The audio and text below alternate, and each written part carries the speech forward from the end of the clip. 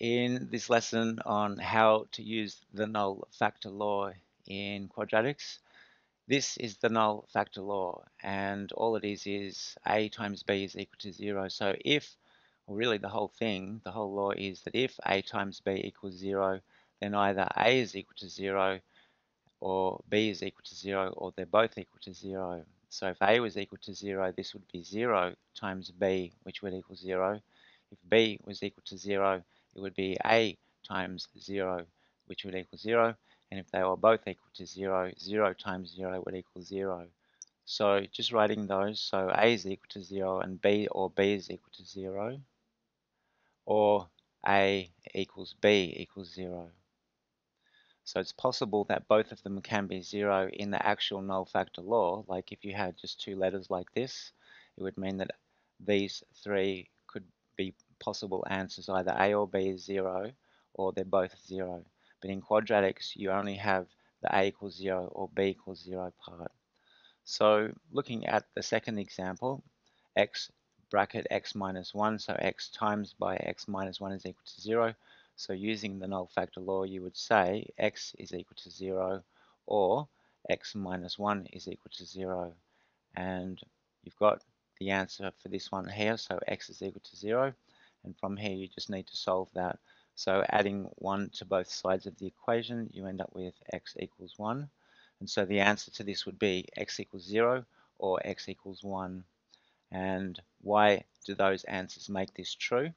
Well, if you let x equals 0, you would have 0 times by 0 minus 1, which is minus 1. So you would have 0 times minus 1, which would equal 0. And if you had x equals 1 and you sub that in, you would get 1 bracket 1 minus 1. So that would be 1 times 0, which also equals 0.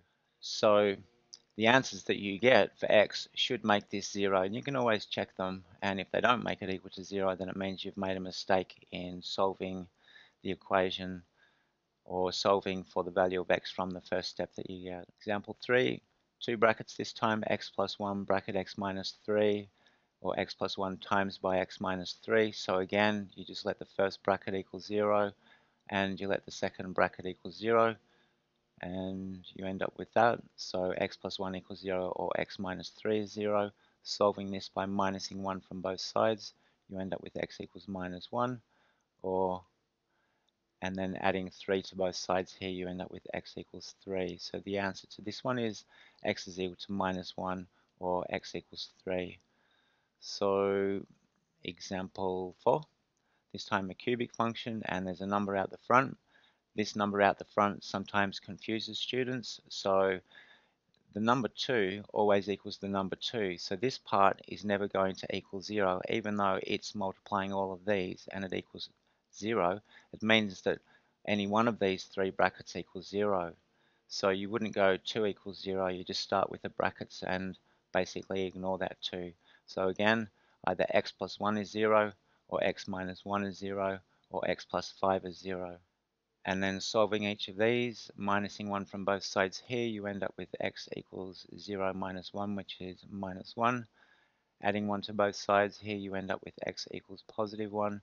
And minusing 5 from both sides there, you end up with minus 5. So x is equal to either minus 1 or 1 or minus 5. Now, all you're really doing when you are using the null factor law to solve equations like these, you're just finding the x-intercepts of that particular function or equation.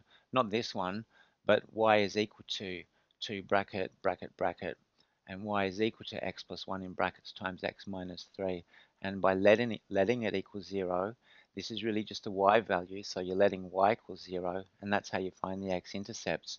So the null factor law is just a way of getting the x-intercepts from the equation of a quadratic or cubic or quartic once it's in factorized form. And it's just an easy way of getting it from the factorized form of those types of functions.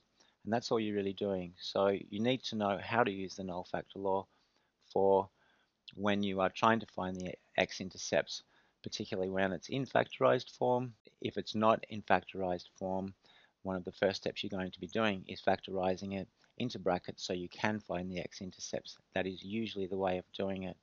but that's in another lesson. So that's about it for this.